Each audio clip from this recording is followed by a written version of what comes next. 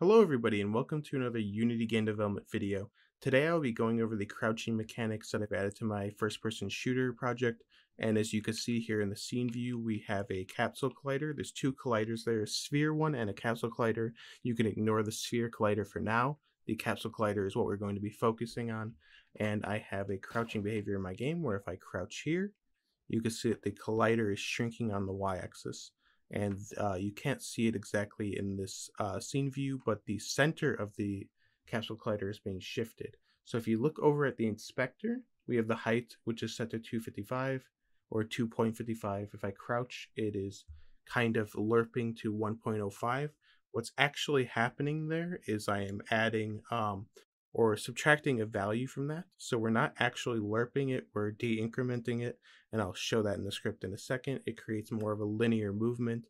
I don't like the kind of near asymptotic kind of moving towards a near zero value that kind of rounds out on the edges, that curve. I like kind of a linear value when it comes to these kind of things. So that's what we're looking at there. And you can see the center on the y-axis set to 0.05. So if I crouch here, you can see the center is also shifting upward to 0.75, and that's on the local axis of the object. So what we're doing is we're shrinking the capsule collider and we're shifting the center of it up. So what's interesting about that in shifting it up is that it gives us a behavior akin to something you might be familiar with in, say, Half-Life or a Halo game, where the bottom of the collider is being shifted up instead of the head of the character being shifted down. So the character is tucking in the feet for the crouching behavior, and that is useful for a few reasons. So if I scroll out, most notable of which is crouch jumping. So if I move up to this object here, this is about the maximum height that my character can get onto a surface without crouch jumping. And if I go onto this next object and I try and jump, it's not working. But if I move into that direction, I jump and I crouch at the apex of my jump, I can actually get onto that object. So that's very useful there. Obviously, I said that was the most notable kind of thing about the crouching, but obviously the main part about crouching is crouching. So if I focus in on the player and I zoom out a bit, we can see that I cannot make it under this object here, but if I crouch, I can move under there. And if you pay attention here, I'm under it. There's no way you could tell that I'm not pressing the crouch key anymore, but I stopped pressing the crouch key and the character is not returning to the standing height. And this is very useful because we don't want the character to move into the object or clip through it or kind of get stuck there and have the collider be pushed out in a way. So that's very useful in that instance. If I look over here in the scene view, that is being achieved with this magenta ray above the character. If you look, there is a ray currently above the character. It's much shorter when the character's standing, but it kind of tries to adjust to a similar height when they crouch, and that is detecting an above obstruction. It's useful when we're standing because if we jump and the character bumps their head on something, we don't want the character's jump to keep adding force to the character, because that'll push the character into an object, creating more of a jittery movement. And when we're crouching, we want this to detect the above obstruction so that the character knows to stay crouched, or if crouching into an above obstruction, to go into a full crouch and stay there. So that's very useful.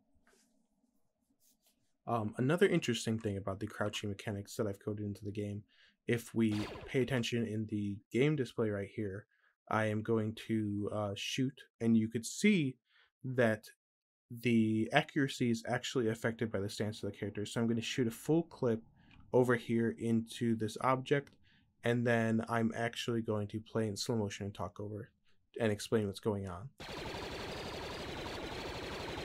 So what you just saw there is that the radius of the kind of hipfire cone, that bloom, reaches to about the edge of that object.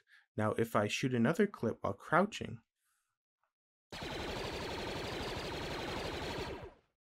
you can see that the hipfire cone isn't reaching the edge of that object now. And what's happening isn't that there is a general multiplier that's being applied to the overall radius of the hipfire cone. what's happening is that value that's being incremented from each shot that's being added to the bloom value is being multiplied as it's being added. So as I'm shooting, say that the max hipfire value is 10. If I shoot 2 shots with a hipfire value that increments to about 5, you could say I get 2 shots in before we get to the max hipfire value. But since I was crouching, I'm multiplying that value by 0.5 or so. I can adjust that value if I want to. So basically, the amount that's being incremented is halved. So I can get 4 full shots in before the maximum accuracy of the bloom is increased. So that's very useful as well. And now that I've kind of demonstrated everything, I can go into the script and show you what's going on. Right here, we have a crouching function. And at the beginning of the kind of instantiation of this script, so when the object becomes awake or the game starts, we are going to grab the collider, and then we are going to establish a starting height. And basically that's grabbing the y-axis height of that collider. This current height value is going to be set to 0, but what's going to happen with that current height value is that is what we're going to be changing. We're going to be incrementing and de-incrementing those with a specific value. We have a to crouch speed and an out of crouch speed. When we are crouching, that to crouch speed is going to be subtracting into the current height. And when we are coming out of the crouch, we are adding the out of crouch speed to the current height. And that current height value is being clamped between the crouch height and 0. So we're getting a negative number or we're getting 0. That's never going to go above 0 because we're clamping it if it's at the current height, or if it's going above the current height, we're actually going to clamp it at 0 there. If it's going too low, we're going to clamp it at the crouch height. This check for ground object here, my system for kind of detecting the ground for my character does not use the collider and rigid body of the character controller. It actually uses a ray that shoots down and detects the ground, so it's important that we're bringing that with us. We don't really want to parent that to the object because the kind of transform values are going to shift that around in an unpredictable way. So we're taking that object and we are moving it around based on the current height value for the collider. And it helps us a lot there because if the character is crouching and it is pulling up from the feet, then it's pulling up that detection from the ground so that the character knows to fall. So we get that smooth value of the character falling, and we get that linear movement, and it's very useful for that. You might think that we get kind of imprecise values by just adding or subtracting a value from what the height is supposed to be, but I think it works very nicely. You get a slight bump in the character movement when it falls, but that's not too noticeable.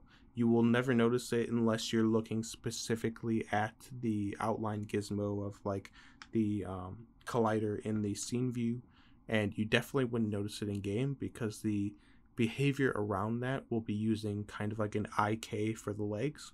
So the upper body will move down and you'll just notice the legs bend. So it'll be super smooth, unnoticeable. So we're getting the crouch key. So if we are getting the input for the crouch or we are detecting an above obstruction while crouched, then we are going to be de-incrementing that height. So we're going to start crouching, and that's multiplied by time.delta time because we don't want the frame rate to affect that. We're also shifting the center of the collider upwards. So then we are affecting the accuracy here. We're getting the current accuracy value and we're setting it to a float that we've established for the crouching accuracy, the standing accuracy, and the jumping accuracy. So if you want to affect it that way, I think it's very smart to affect the jumping accuracy of the character so that you can't just kind of jump around and try and get shots that way. It's something that I always thought was kind of annoying in Halo, especially on something like a small map like Lockout. A lot of it is just people jumping around with the battle rifle, and there's definitely a lot of skill there. It's a very skillful game, but I think that implementing some system of punishment for a risk versus reward system. So what's going on is there is a risk and there is a reward for jumping and shooting. The reward is that you have that unpredictable movement. You might be able to shoot over cover or something like that. And it's still a viable tactic because the first shot is still going to have that minimum accuracy that's always being applied to the weapon. So you'll jump, you'll shoot, you'll still get that perfect shot. But if you continue to do it, that bloom will increase because of that multiplier. So we're if we're doing all of that, if we're crouching or the obstruction is sensed mid crouch, then crouching is set to true, else it is set to false. So if there's no obstruction and we're not getting the input, then we are going to add the outer crouch value back into the current height, and we're going to reposition the center of the collider back to that starting center. And we establish that starting center just by grabbing the collider at the beginning of the script, and we are just grabbing that Y value. So there's a small force added onto it that just creates a slight upward movement that helps the character get back into that position, which can be useful. And we are doing the accuracy values again for when the character is coming out of the crouch. So overall, I think this is a very smooth, very simple system for how this works.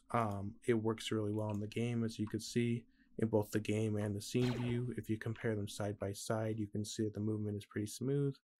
And I really like how it worked out. So if you were having any kind of issues with this, setting up a crouching system in your game, I think this is a very viable solution that you should consider. Maybe go check out other solutions that other people have posted online, compare them, and maybe you'll come back and decide to use mine. But I hope this has helped in some way. If you liked what you saw, please subscribe to the YouTube channel. Go to my Twitter of the same name. All my social media links are going to be on the link tree on my channel. But if you want to just find me without going through those links, it's always going to be low res dev with no spaces.